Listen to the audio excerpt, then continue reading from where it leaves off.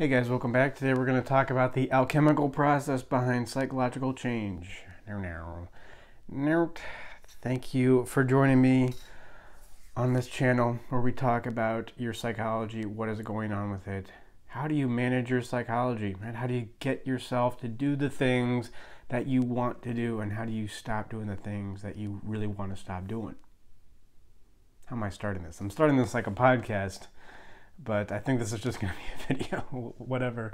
But yeah, your psychology, that's what we talk about here. You know, you come to this place in your life where you feel confined, stuck, stagnant, and you want to do something. You want to change, but a year goes by and you're still doing the same thing. Well, what's going on? Well, clearly there's an unconscious process, right? There is something going on emotionally, unconsciously that you are not aware of. That's what makes it unconscious. And we need to bring awareness to that. First of all, we need to bring awareness to that, bring it out of the open, and then from there, the mechanisms behind what we're becoming aware of is going to inform how we're going to change. Does that sound confusing? In a sense, we're just looking at what emotions are, how they operate, and then that gives us all the information that we need in order to change. Now, nobody else really talks about, no other therapist or psychologist or psychiatrist talks about emotions and what they are exactly. But that's what we do here, and that's what allows us to create this process for change. And this isn't just me who says that there's a process for change. Other people have said this. I mean, and I get a lot of criticism. I don't know if it's criticism so much, just people who disagree. Is that really good criticism?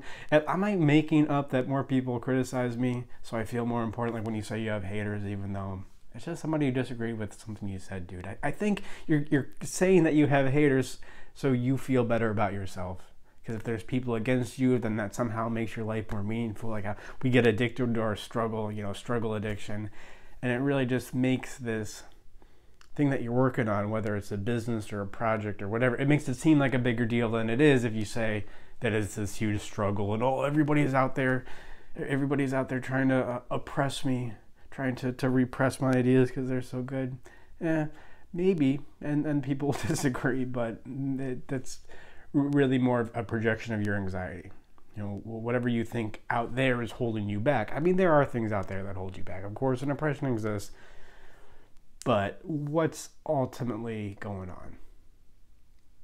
If you're lying on your deathbed and you're honest, what's really holding you back? It's these inner demons, right, that we project out there and say, oh, it's the haters out there. But I do get criticism for saying that there is a methodology for psychological change, that there's a methodology for therapy. There are some specific processes that we all need to go through, every single person. That we all need to go through in order to change. Yeah, there are specific processes we all need to go through in order to change. But what do therapists say? I mean, what's their go-to line? Oh, everybody's different. Everybody's experience, everybody's life situation is different. So when a new person comes into the clinic, you have to treat them like a completely new case. In a sense, not deriving any of your experience from the past. I mean, which is ridiculous. Of course you derive your experience from the past. Just be honest about what you're deriving from the past. Be honest about the connections that you're making, which is based on your epistemology and how you see the world. Just be honest about that, and let's truth test it. Because when we're honest about it, bring it out into the open, then we can truth test those premises, those biases, to put it in a pejorative sense. But it's really just premises, and those biases could be correct, they could be incorrect. It's like saying, oh, well, every bridge is different. Yeah, every bridge is different. but there are principles of bridge building. So, okay, we're working with a little bit different topography here, a little bit different earth. The earth over here has a little bit more sand than the earth over there, so we need to, drill different footers. But there's principles to bridge building. I mean, if every architect, civil engineer, I don't know who designs bridges, says, well, every bridge is different. Whatever we did to build a bridge in the past, whatever success we had in bridge building in the past, we can't look at that now, right? Because this is a completely new situation. There is no place on earth that is exactly like this place where we're going to build this new bridge. That's true. But there are principles there. So let's take those principles and apply them. And that's what I want to talk about here in Edinger's book, Edward Edinger's book, The Anatomy of the Psyche, which I have here, this here, right? Anatomy and the Psyche. I'm going to talk about the principles in this book, the alchemical symbolism in psychotherapy. So something that we talk about here, and I've done other videos on alchemy. I'll link to it in the description.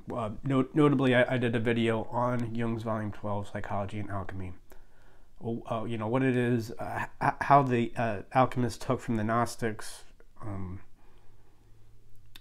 and how it was slightly different than the Christian worldview going on at the time in the Middle Ages, Renaissance Middle Ages, when the alchemists were practicing, and what that meant, and how that evolved into chemistry, of course, but it also evolved into modern psychology. I don't think modern psychology would be the same without the alchemists.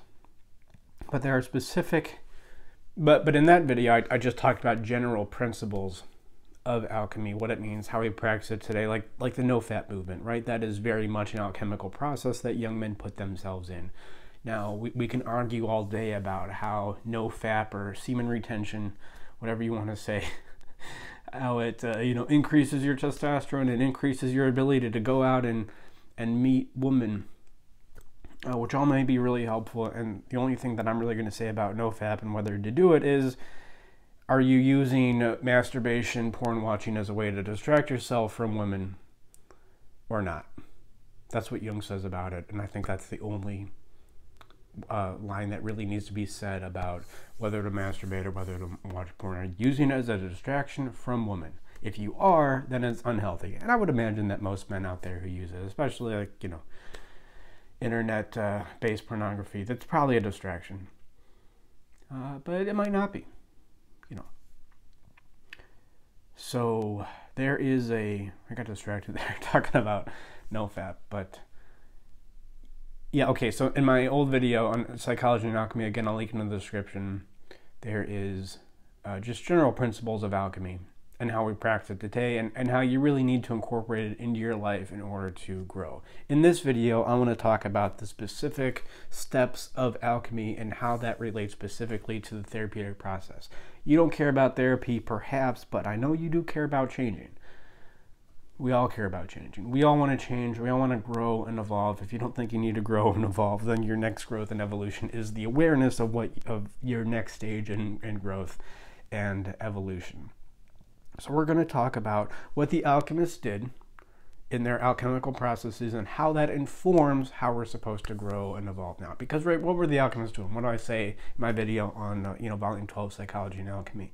The alchemists didn't know anything about the exact processes behind chemistry, right? So they would combine two substances, and they had to come up with some explanation, right? They didn't know what elements, they knew what elements were to some degree, but they didn't understand the process behind change, not until Mendeleev, right? So they projected, right? They projected their own psychology out onto the alchemy they were performing, and their projection, the alchemy that they were performing inadvertently, of course, says a lot about our psychology and what we need to go through. This is Jung's insight.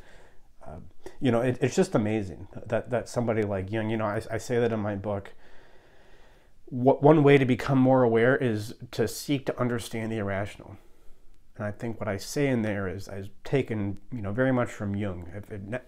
Maybe not word for word, but effectively I'm plagiarizing Jung in my book when I say, don't ask yourself whether something is true. Ask yourself whether something is true. Ask yourself what something is true of. Don't ask yourself whether something is true. Ask yourself what it's true of. Of course, it's true of something. The question is, what is it true of? And it's just amazing to look at what Jung did.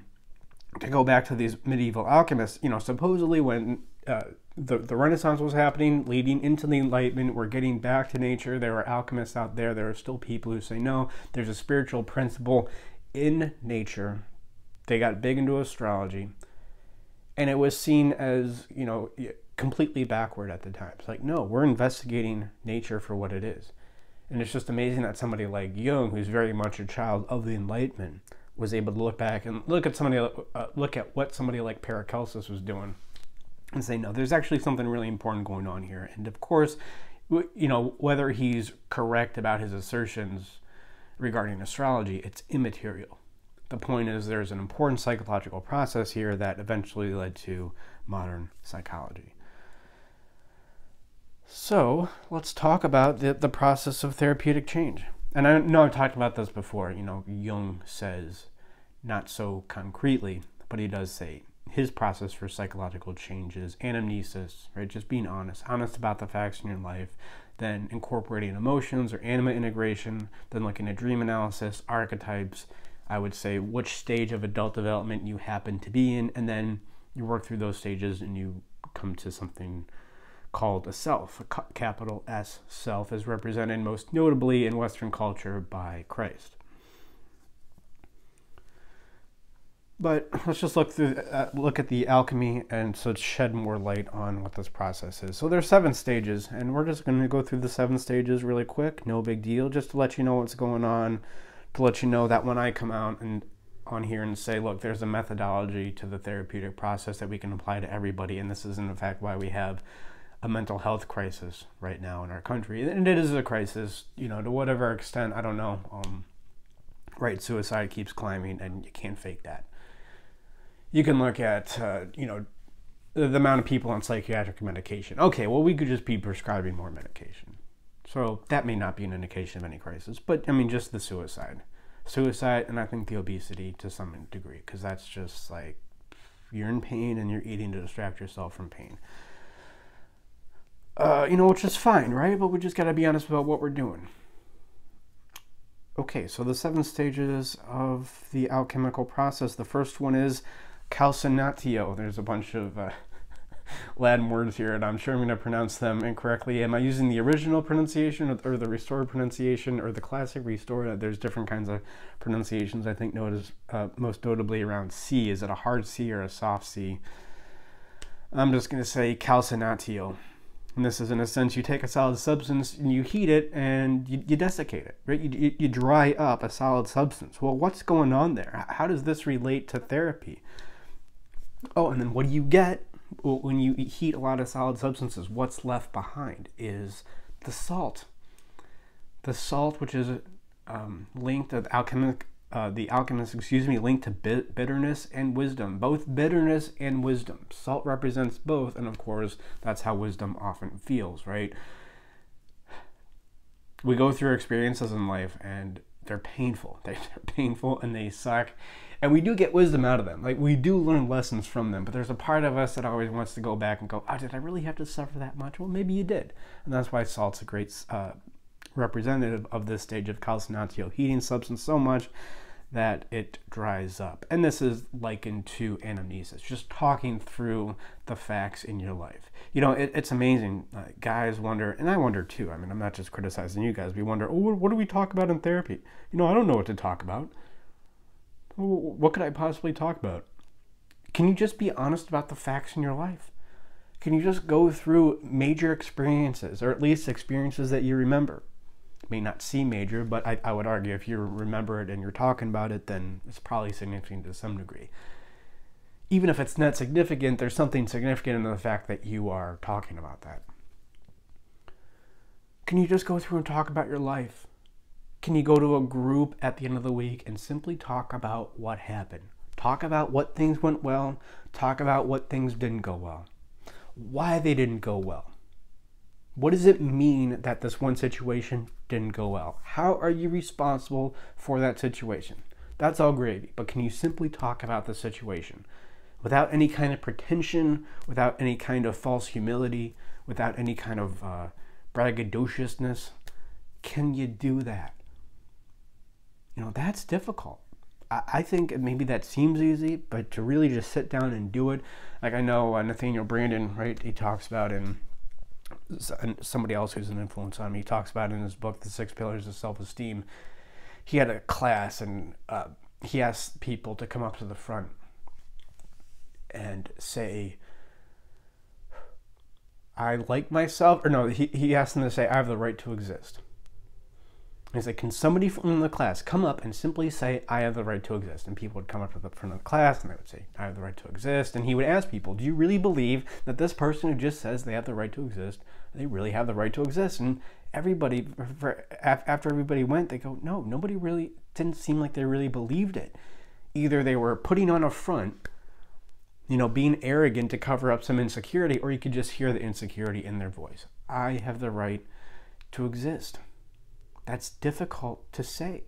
Just going through the fact, which is the fact, of course. The fact of your life is, of course, you have the right to exist. Why can't you say that, though?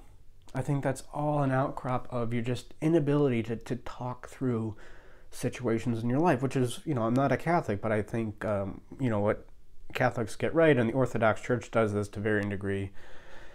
I guess I was baptized in the Orthodox Church. I wouldn't consider myself Orthodox now, but I just have some more experience with that as well. There's something like confession, right? Famously in the Catholic Church, also other churches do it too. But can you talk through, what's going on? Now, there's certain original sin components to that I would disagree with, depending on the church, but it's clear that we understand some benefit of just talking through facts in your life. So that's calcinatio. And that's a psychological process that, of course, the alchemists projected onto this substance they were desiccating. And of course, salt is the result, because that's what happens when you go through experience and learn a lesson from it. Is you're wise, you're more wise now, but also you're kind of bitter about it. Okay, and then the second step here is solutio. Solutio. This is, you're desiccated, you're dried out, now you're adding water back to it.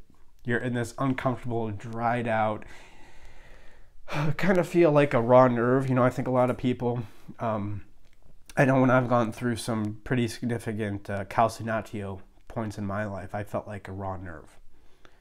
Just walking around a little bit on edge, and so you got to take the edge off, and that's when you add water, add some kind of solution back to it to, in a sense, retreat back into the comfort of protection, of isolation, of maybe not feeling like such a raw nerve. A great example of this that Edinger brings up in Anatomy of the Psyche that I know I brought up before is, which is why I'm bringing it up now. He has a bunch of examples, but I'm just bringing this up now because I brought it up before, is Artemis and Actaeon. Right? Actaeon, the hunter, spies on Artemis. Accidentally, he's not being a total creep, but he sees this woman swimming in this lake or this pond. He's like, oh, I'm interested. And he looks, and what happens is he turns into a stag, and then his hunting dogs turn on him. In a sense, retreating back into your instinctual nature. This is symbolized very much, just talked about Catholicism in church. This is going back into the church. This is back in the church for some kind of emotional reprieve from the difficulties of dealing with reality, dealing with the reality of who you are. Going back into the womb, back into the mother, battle from deliverance of the mother. Change is always 2 steps forward, 1 step back. I just do not believe. If I have a client who's gone through a lot of change, and then they come back to me one week and they go, yeah, I've kind of regressed here, and I'm back to this old habit. In the back of my mind, I'm thinking, oh, good. Then this is authentic change. Because if it was inauthentic change, if it was a pretense to change, then he would keep growing and changing. Oh, everything's going great, and I'm not retreating, I'm not regressing at all. I'm like, Either you're lying to me, or we're in for a huge regression coming up.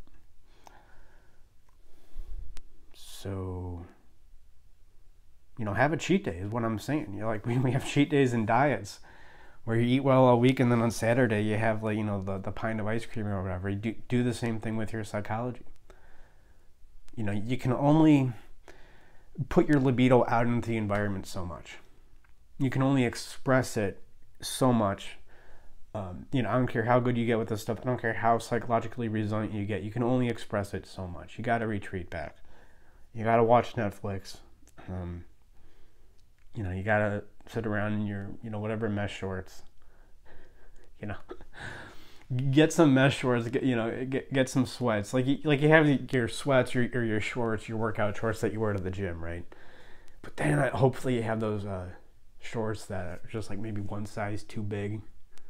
that you can wear as you're watching Netflix, and do it, plan it out. Like, well, I'm just going to regress now for the next few hours. Don't regress too much, don't black tar heroin your life to death, but just something to think about. I hate to use that word, have some compassion for yourself when you do regress. It's just, you're a human. Welcome to humanity. And then the third step is coagulation. This is, in a sense, coming out from the church, out from the cheat day, back to reality. So you have your cheat day, if we're going to carry this analogy, and you got to get back on the scale, right? You have to see where you really are in reality. You need feedback from the environment. You need some kind of... this is why talking to other people about what's going on, just go back to calcinatio, the first step.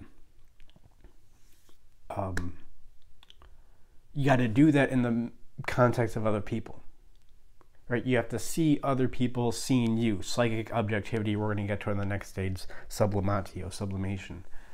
Not Freud sublimation, but we'll get to it.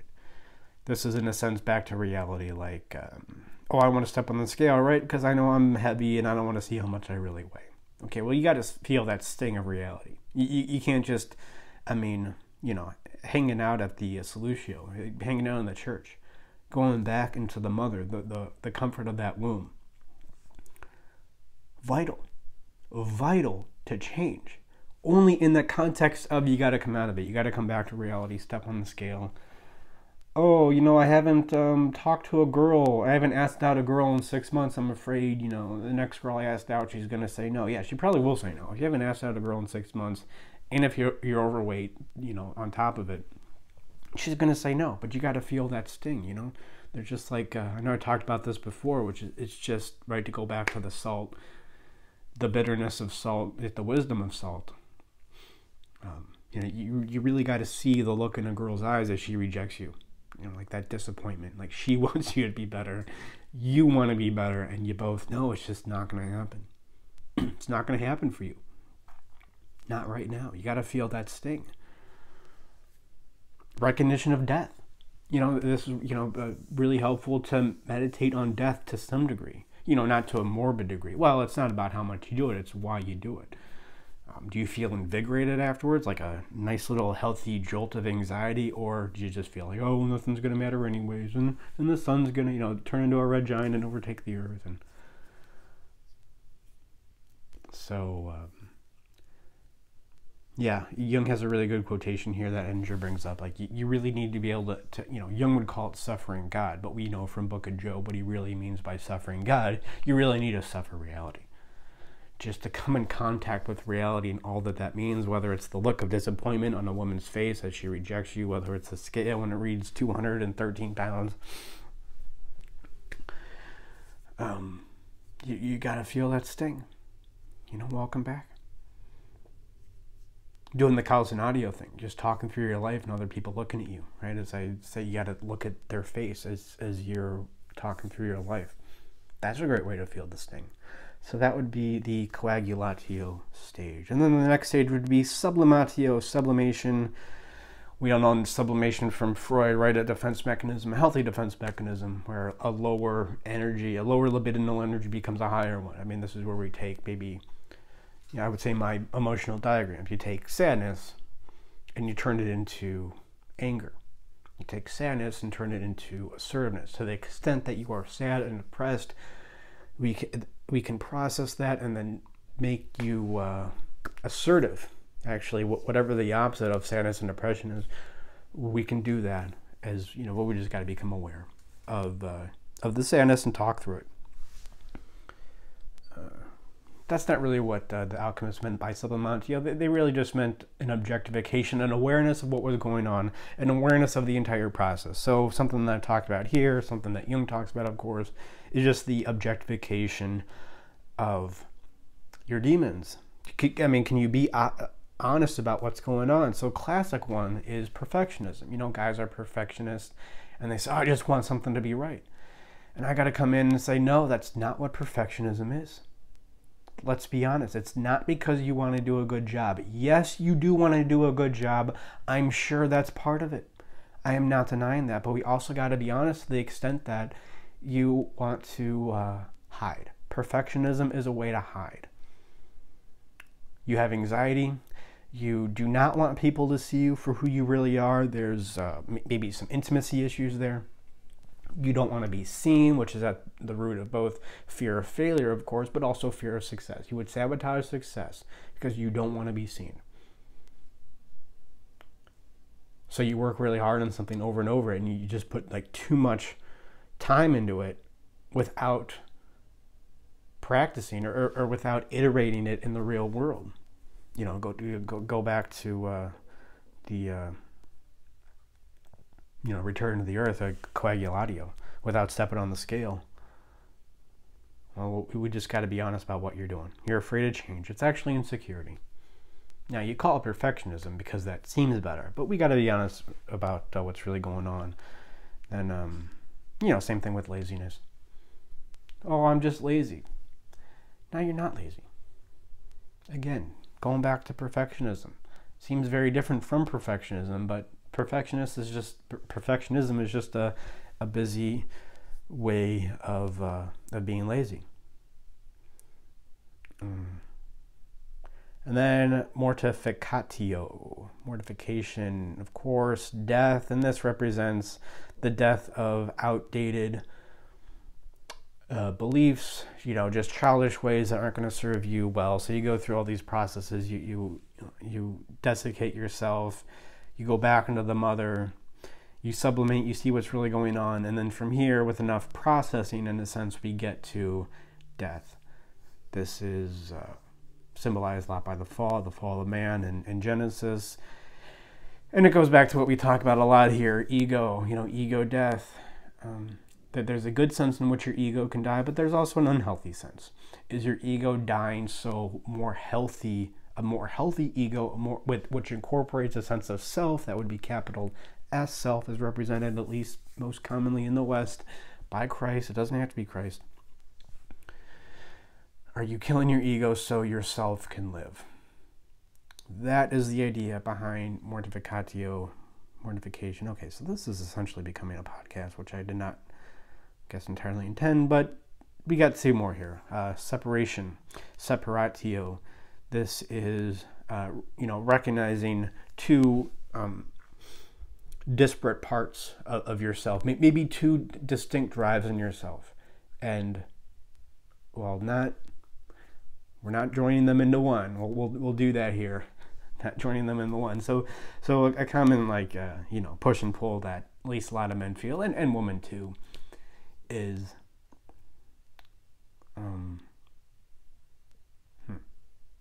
what am I saying? Oh yeah, just like wanting to be in a relationship, like being in a relationship that has a lot of emotional connection, and then being in a relationship that's sexually exciting, right? So like these are two needs that you have, and they're seen often because of the mind-body dichotomy as two different parts of ourselves. So we're never really going to be happy in a relationship, and this is why you have people doing like polyamory and things like that, because, well, look, just inherently just what man is we have these competing drives. We have this drive for security, but we also have this drive for adventure, and so we just need two different people. And that's one way of looking at it, and if that's the stage you're going through, that's fine. I would just tend to believe that, based on my experience and all that I've gone through, well, how do you combine both of these things that are seemingly opposite into one relationship? Okay, well, in order to do that, you're going to need to bring a new level of awareness, that where you are right now, and this is just how humans are, and look at this evolutionary psychology explanation for why men cheat or whatever. So this is just going to be why I cheat, right? It's just who I am. It's just who I am as a man. That's really not a way to, well, we'll get to it in the next phase, in the final phase of the conjunctio. That's really not a way to combine these two seemingly disparate drives into one thing, right? This is something that we do with emotions here. How do you talk through emotions? Well, when most people talk through emotions, they look really weak. And what we say here is, well, you got to understand, you just need to bring a new level of awareness to what an emotion is on a metaphysical level. What an emotion must be if psychology is to be a field. And then once you look at what an emotion is, once you bring an increased level of awareness to what an emotion is, then you can talk through it, not only in a way that makes you look not weak, but in a way that makes you stronger, have a stronger identity, bring more awareness to your life, and more likely to change your action in the future. Not definitely, but at least more likely to change your action in the future. But first, we need to separate out those two seemingly disparate parts. We need to recognize, yes, I have a desire to have sex with everything that moves. Yes, I have a desire for the security of, a long-term relationship with somebody who I care for and have emotional connection with. You have to first separate out those two seemingly disparate drives in you in order to go on and live a whole life. This is, in a sense, sacrificing being good for being whole. Don't be good, be a whole, complete person. Part of what it means to be a whole and complete person is if you are in a monogamous relationship with somebody, you recognize that you do have these drives that may not be good for the health of the relationship as a whole. And then, of course, the final one is conjunctio. Alchemists were fascinated. They were just fascinated. They didn't understand it, right? They were fascinated in making alloys, how you can combine two different materials. And the resulting material isn't some kind of combination of the two. It's not like a strange mixture, like a tie-dye t-shirt. It's a completely new thing. You combine two colors to make a completely different color. You combine two parts of yourself, two different people, and they become greater than the sum of their parts. In a sense, connection.